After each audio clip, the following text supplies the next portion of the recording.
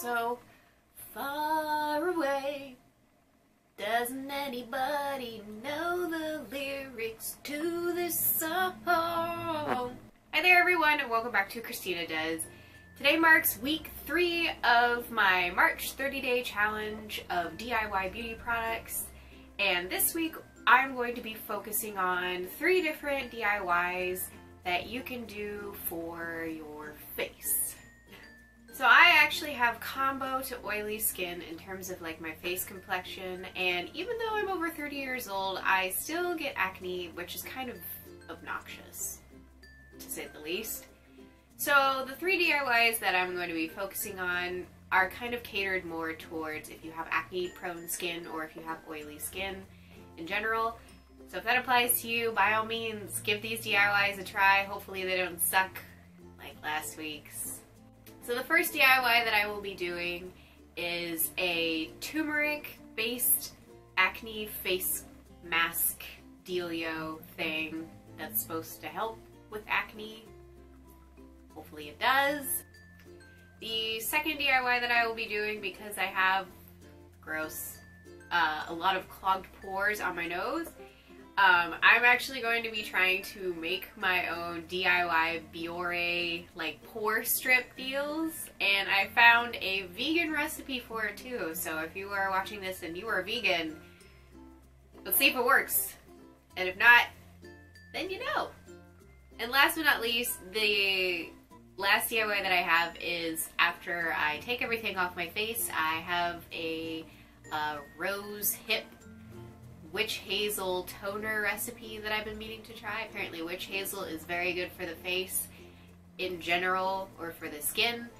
So hopefully this all works out together. And without further ado, let's go ahead and get started. Okay, in order to make this acne fighting face mask deal, I'm going to need 3 ingredients, so you're going to need 3 ingredients. The first one is 1 tablespoon of coconut oil, and I went ahead and measured that out to save some time. You will need 1 teaspoon of turmeric. Just going to go ahead and dump that in there. And then you will need a squeeze of fresh lemon juice. And then you mix it all up. Okay, and this is what you get as a result. So hopefully it works. And to make your DIY vegan pore strips, you really need just 2 ingredients, though the recipe that I found actually uses some essential oil as well, but I just don't feel like it. You just need 2 ingredients really to pull this off. 1 tablespoon of agar-agar, which is like a vegan gelatin, and it comes in little powdery form like this. And then you just need 1 tablespoon of some milk alternative. In this case, we have almond in our house. So you're going to go ahead and mix that in, if it'll focus, in your double boiler. And wait till that gets goopy. From my understanding, it won't take very long. It's looking a little weird, I'm not gonna lie. Alright, so I tried adding just a tablespoon of almond milk to the agar-agar, and it looked like the actual flakes weren't breaking down at all. So I took it off the heat, and then I added a little bit of water to it, and it kind of helped break down the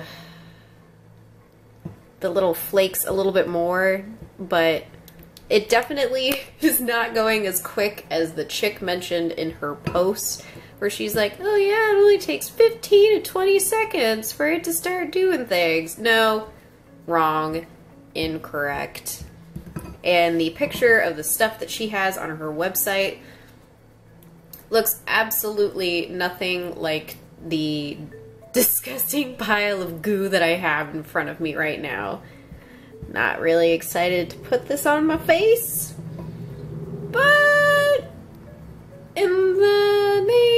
trying a face DIY. We're gonna give it a shot. And if it sucks, I'll never do it again.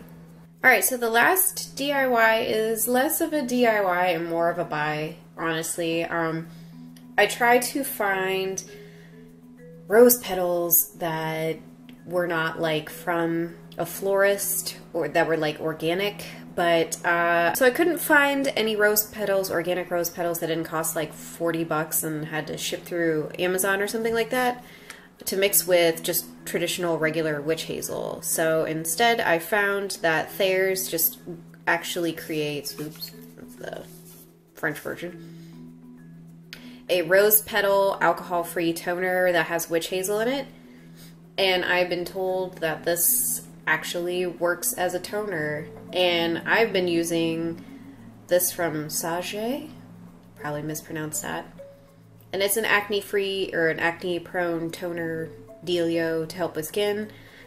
This whole thing was $14 and this right here was $13. So I think I'm getting a better deal. But if anything, I'm going to give this a test run and see if my face freaks out after I've done the mask and the pore strip. And I'm just going to pour it into this squirt bottle and reuse it, because why not? There we go. Let's give it a try. Okay, so I have washed my face, got all my makeup off and everything like that. So now I am just going to use the DIY turmeric face mask and, oops, make a mess, and put it all over my face and wait for it to dry before I take it off and do the next step. So here we go.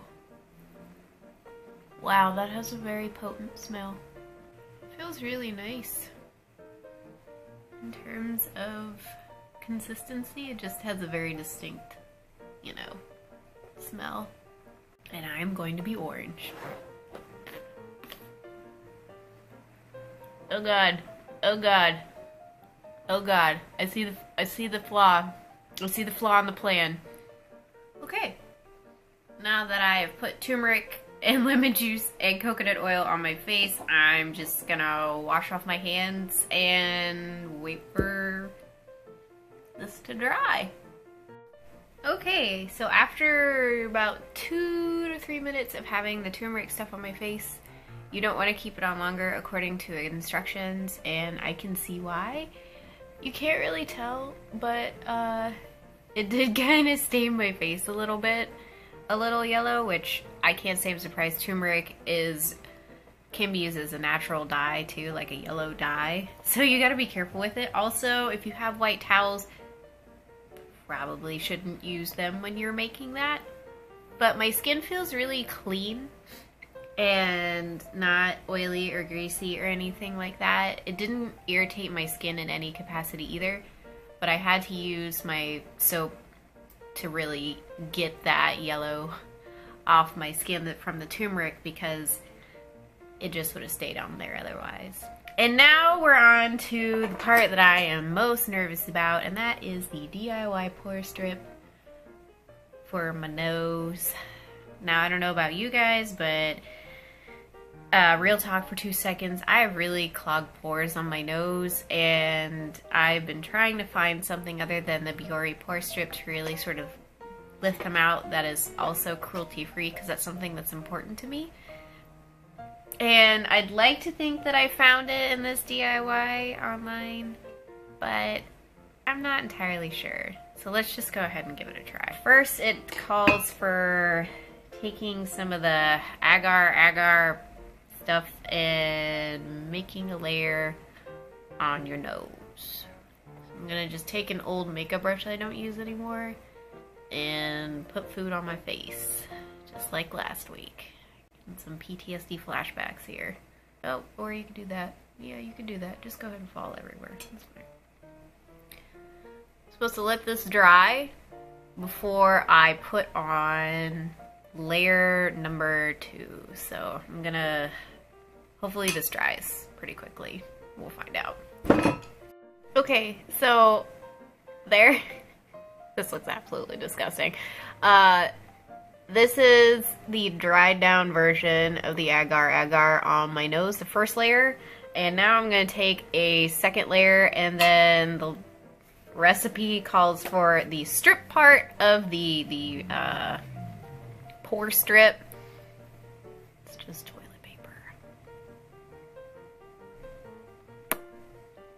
Here we go. No! Stop getting everywhere! I need you to stay on my nose! This is not what gelatin looks like. I don't care what anyone says, Japan. So now I'm going to just rip off half a square of TP and put it on my nose. And then I apparently wait for this to dry before putting on another layer, and so on and so forth until something magical happens. This is a good look for me. I feel like I'm Mermaid Man or Barnacle Boy. This is what this DIY taught me. Okay, it has been about, I would say 30 minutes that I've had this on my face, which is way longer than obviously an actual like pore strip. So I'm gonna go ahead and take it off and let's see if it works. Here's to hoping. Okay. It is still wet, and wow. Okay. No, that just came right off. That did nothing. I'm gonna go ahead and wash my face because I have toilet paper all over it, and that is weird. Alright, so I've washed all of the crap off my face. And the final step is this DIY, sort of more of a buy, Witch Hazel toner, face toner. So I'm just gonna go ahead and spray that on my face and hope it doesn't, hope it's okay.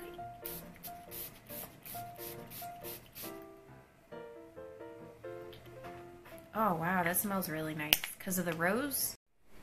Okay, final impressions of the DIY face mask, the pore strip, and the toner is that the pore strip was full of shit. That did nothing. It didn't dry. It did not strip. It did nothing. The face mask was pretty cool in the sense that it made my skin feel really nice and smooth, and it didn't irritate my skin at all. And this area in particular is really sensitive on me, so that was really nice. I'll definitely use that again. And the toner is actually really awesome. It smells so lovely with the rose, and it felt really nice and light and refreshing on my face without feeling like sticky or tacky or anything like that. So 2 out of 3, that's not too bad in terms of like DIYs and stuff. So thank you guys again for watching, and I will see you in the next video. Thanks!